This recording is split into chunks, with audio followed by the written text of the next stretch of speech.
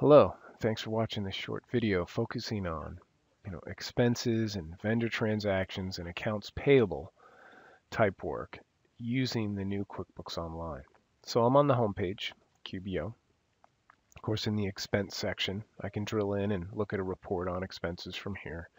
Under the activities section, which needs attention, anything in red, I can scroll down and I see a bill for Norton Lumber and Building Materials.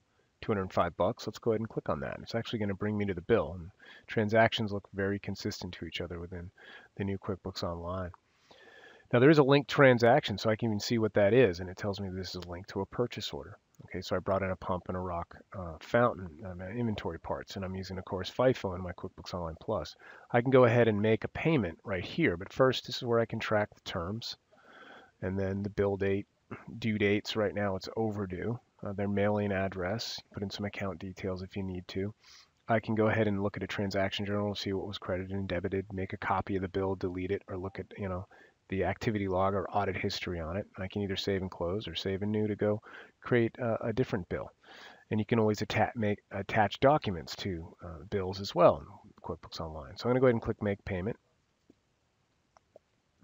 It brings me to a bill payment, and I can just go ahead and click Save and Close. It shows me the description, the bill date, the due date, original amount, open balance, payment. Go ahead and click Save and Close.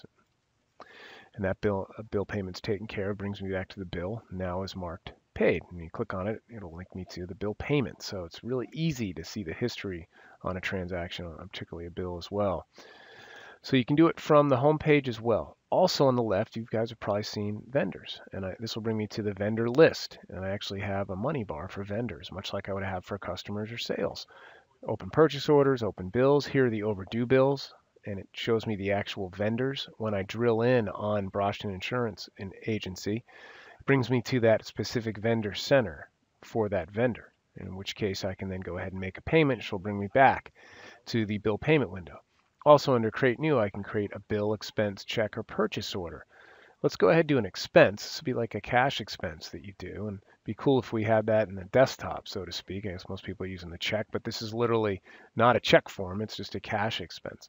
Now, when I'm writing the expense, notice on the right, the drawer tells me that I already have a bill. Or am I sure, do I really want to write an expense form for this, or do I want to add the bill to it? When I click Add, it's going to change it to a bill payment check. So I wanted to show that type of functionality too, where we prevent users from making more common, workflow mistakes with bills and bill payments. And do they write a check? Do I do a bill payment? Do I write a cash expense or credit card charge? Or I go to the bill payment if there's an open bill? I'm glad that we warn folks that way. It just really prevents errors, and then you get better, accurate reporting. So again, from the vendor list, I can see open bills or overdue, and even go ahead and make a payment or create a bill or an expense for a particular vendor right from there. Also, you can go to the transactions section of the left-hand panel and go down to expenses. And here I can see all of my different expense types. And yes, it does include bills and purchase orders, credit card charges and credit card credits, cash expense, checks.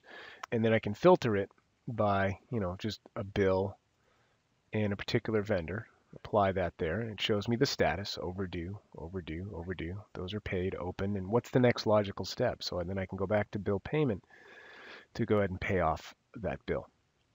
Now from here, I can also create vendor transactions. So I have a bill, expense, check, or purchase order right from there. Let's go to the bill itself. It brings me to a bill. I'm just going to create another bill for a different vendor, Books by Bessie. And it remembers, right, from before, $75. I can even make it billable to a customer if I want, which I think I will, just to show that type of functionality. I'll do it to Bill's Windsurf Shop.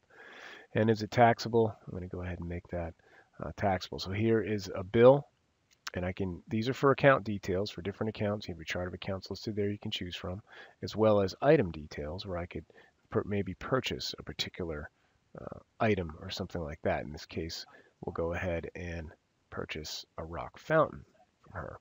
And I'm going to go ahead and click Save and Close. If you want to make the bill recurring transaction, right at the bottom, make recurring.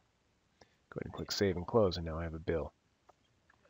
Back on the vendor list, Books by Bessie. One open bill where I can go to from there, make the payment, or I could actually create a bill or an expense. Here's where you can add new vendors or even import vendors from Excel. Quite a bit from the vendor list. And then finally, another way to access vendor type transactions would be under the Quick Create area at the top of the program.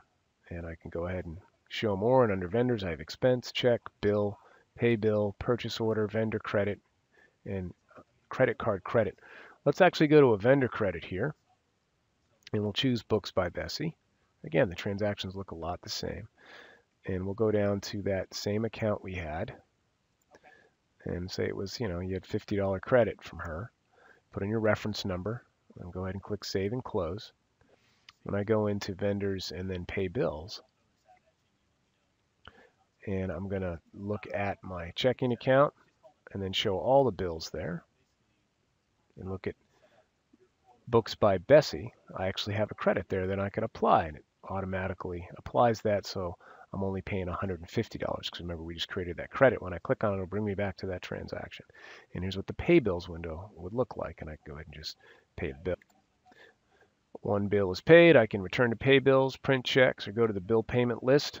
In this case, I'm going to go back home. So several ways to get to the particular vendor transactions, whether you're going from the vendor list itself and using the money bar to drill into any open bills you have and then going to the particular vendor center for that vendor and making the payment or making the payment from here. Or you go into the transactions area and clicking on expenses and making the payment from there, or creating a new bill, expense, check, or purchase order. Or perhaps you go into the Quick Create icon and creating the expense, check, etc. from under the vendors menu here. So that basically covers the different access points and how to get around, how easy it is to just work with accounts payable, work with your vendors, and of course also cash expenses, credit card charges, things like that, all within QuickBooks Online. I hope that was helpful. Have a great day.